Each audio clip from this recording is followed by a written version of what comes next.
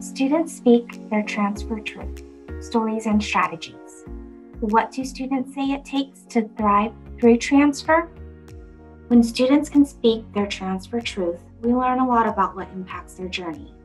Talking directly to over 800 students struggling to get to the university, the RP Group's Through the Gate study identified 4 key factors for building students' transfer capacity. The first factor, university affordability. Students told us that they do not always understand the true university cost and associated expenses, as well as available assistance, including and beyond what financial aid provides. The second factor, pathway navigation. Students told us that they need timely and accurate information about each stage of the transfer journey from entry all the way through the transfer gate. The third factor, school-life balance. Students told us they need assistance with balancing work, family, and school responsibilities while they're working on their education. The fourth factor, support network. Students told us they need to be connected with caring, encouraging, and supportive individuals. We also learned that some factors carried more weight for certain student groups than others, suggesting that colleges and universities embrace unique strategies to increase their transfer success. So how do these factors show up in students' lived experiences, and what do they say they need to get through the gate? Meet Gerardo Chavez. My name is Gerardo Chavez. I am a student at Riverside City College, and currently I am applying for transfer. As a matter of fact, I just completed my UC tag.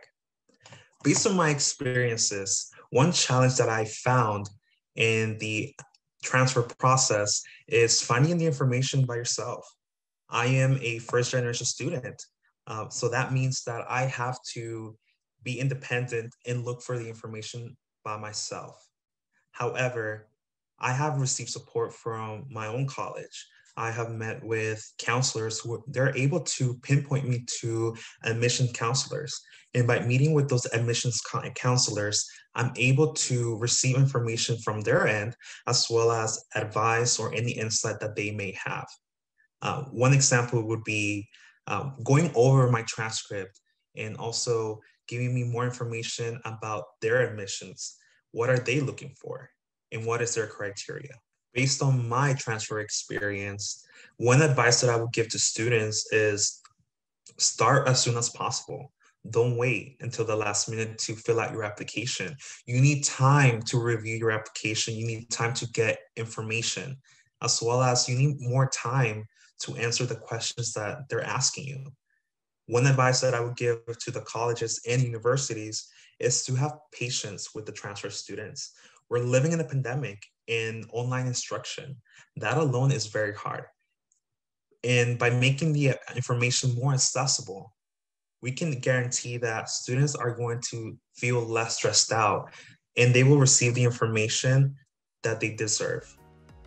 In my case, by receiving the information, it just gave me peace of mind.